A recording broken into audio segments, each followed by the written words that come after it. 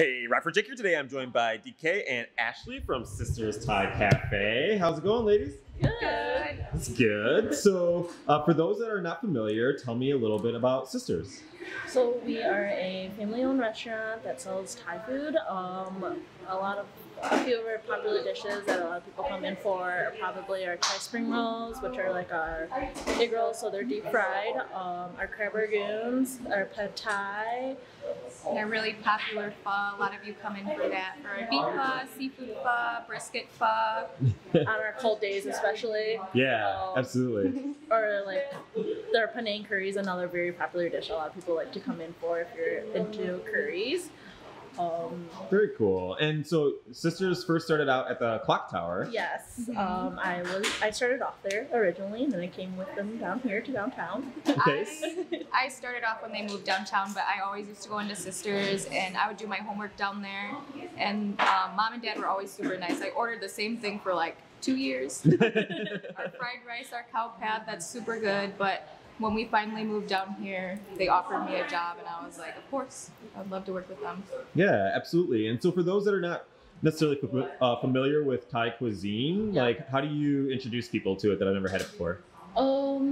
Usually when we have new people come in, I usually ask to like the basics if we prefer rice or noodles, and if they like spice or not, so that we can try to like navigate where we can, on the menu what to go for.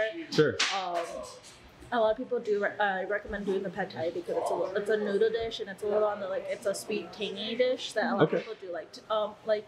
But if we're up for more spice, I would recommend doing like a basil dish or like some of our curries, because the curries have a little spice to it.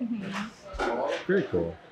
And then you mentioned a couple of appetizers that are really famous as well. Yes, the Thai spring rolls and the crab ragoons.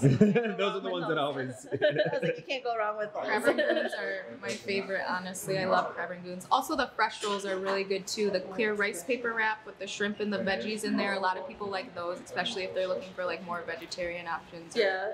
Not as much fried, I guess. And then more on the lighter side. And it's more refreshing. Yeah. Yeah, very cool. And so for those that are interested in seeing, it's a lot easier to see with pictures, right, than just explain all the food. But if they want to follow Sisters and come out and check you guys out, where can they go to find you? You can find us on Facebook at Sisters Thai Cafe, or on Instagram. So our handle is at Sisters Thai Cafe. And we're always posting food dishes on our Facebook page. We literally just took pictures of all our different dishes, so there should be a lot of those on there. Even with Instagram, we're really good about like just posting a lot of stuff on there. Just every single time we make a good dish, we'll post it on there, like literally daily. We're always doing things like that. So definitely check that out if you're interested in dishes.